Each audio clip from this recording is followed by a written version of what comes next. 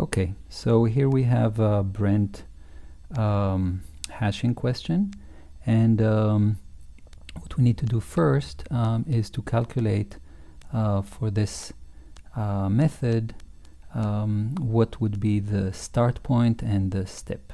Okay, so we know that the table size is 11, and we're going to use as the underlying method double hashing. So so the start is at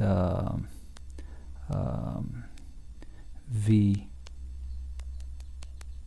modulo 11, and the step is at v modulo 9 plus 1.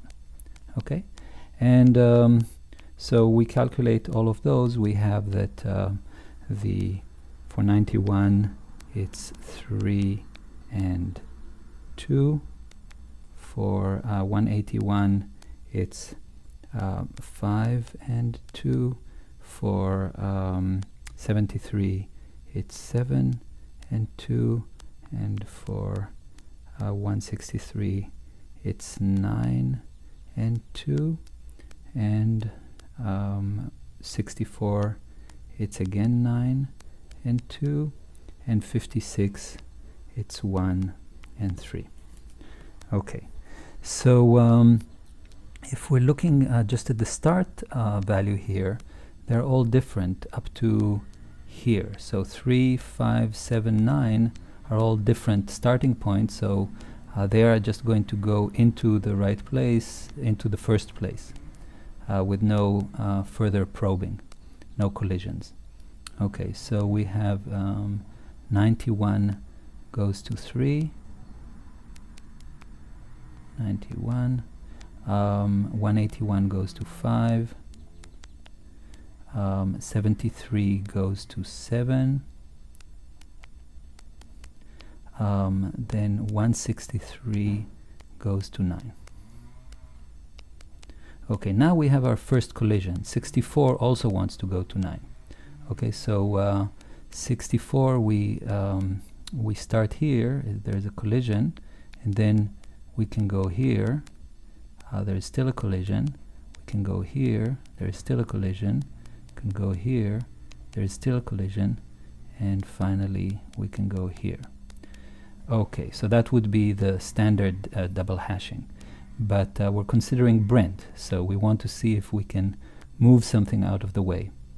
Unfortunately, that doesn't work too well. Why? Because all of the previous ones have step 2, so if you now want to move 163 out of the way, you have to move it essentially to the same spot here. And 73, you have to move it 1, 2, 3 steps to the same place. And 181 2 steps, and 91 1 step. So you get that these costs are all basically equal to 5, right? Here you'll have 1 for entering this, and then 1, 2, 3, 4 for moving the 163. So you'll have either 1 plus 4, or 2 plus 3, or 3 plus 2, or 4 plus 1. So which one of those should we choose? Well, the rule of thumb is if you have to pay this amount anyway later, so you cannot really improve the successful search time, then just choose the one that requires the least movement of records, okay, right now in the insertion. So that would actually be the original move according to the double hashing. Okay, so we would put 64 here.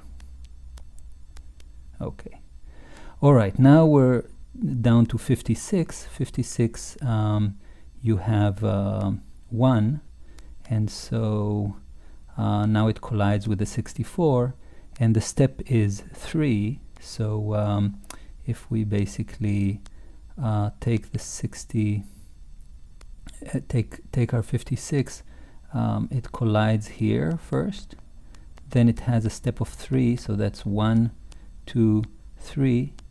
It would collide here, and then 1, 2, 3, it would actually land in an open place. So that would be 1, 2, 3 probes.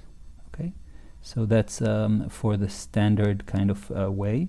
But if we do try the alternative ways, then 64, our first collision, if we move it 2, then we get 1, 2 here. So that's 1, and then for just the probing here we get 1, so that would cost us just 2. So that 64 is going to be removed from here, and it's going to be entered here, and then our 56 is going to be here. Okay? Okay, now we want to do 3b and calculate the average successful and expected unsuccessful search length for the resulting configuration. Okay, so we have the configuration up here, and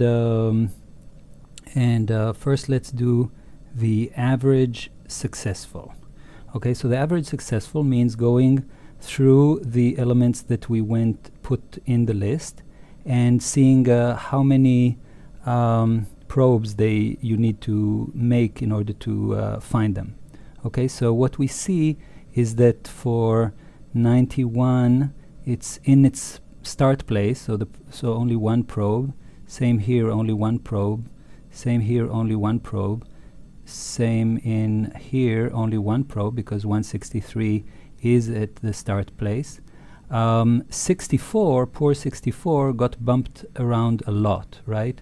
So if 64 first starts at 9 and then goes down by steps of 2, basically we need to do 1 probe, 2 probe, 3, 4, 5, and 6 in order to find it. So for this one we have a much larger number, 6, and then for this one we again just have 1 because it's in the start place. Okay, so we have the sum of these, so that's 11 divided by the number of entries, so that's 6, so that's equal to what? 1 and 5, 6. Okay, now let's do the expected unsuccessful search.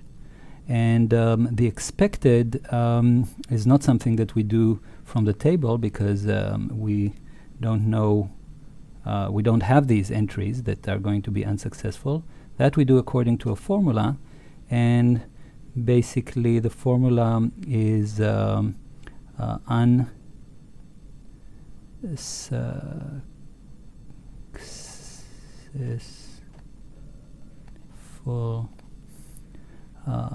length expected is equal to 1 over 1 minus alpha, where alpha is the load. What is the load? We have 6 entries in a table of size 11, so we have 1 over 1 minus 6 over 11, and that is equal to 1 over 5 over 11, or equal to 11 over 5.